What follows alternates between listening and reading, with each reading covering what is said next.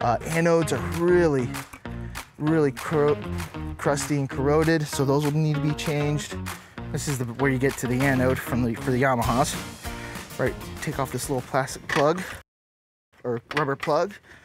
Ooh, this one so corroded that it's stuck to the anode. I can feel the threads getting stuck on the bolt where it's not going to come off as nice as I like it to. But before we put a new one on, you always got to get those bolts cleaned. And if you can't clean the bolt, get all the metal off of it, then you'll have to buy a new one. But there's a... yeah, this thing is pretty corroded. This is pretty bad. Yep, so this is what it's supposed to look like.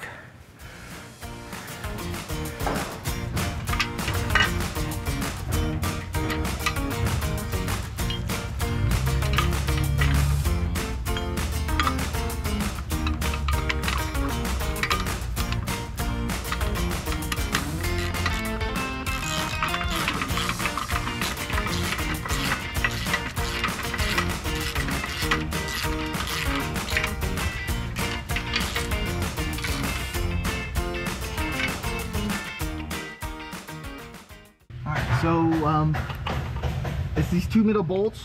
Take a look at the bracket. These two middle bolts come out, not the sides, okay, for this particular model.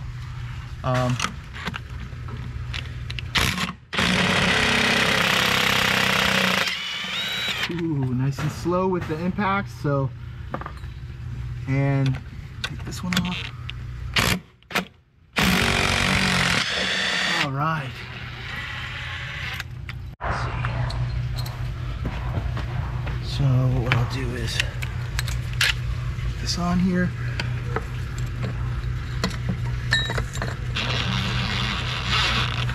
All right, I'll start it, and then it holds into a little spot. Now don't forget, you need to put the tether on here. This is the bonding wire. The bonding wire is the whole purpose of these anodes. There's that one, and tighten it. This bonding wire, see how it bonds to the trim motor and the trim and tilt? It keeps all the corrosion, and it focuses on here.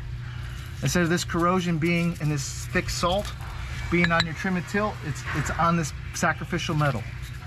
So that's why these are very important.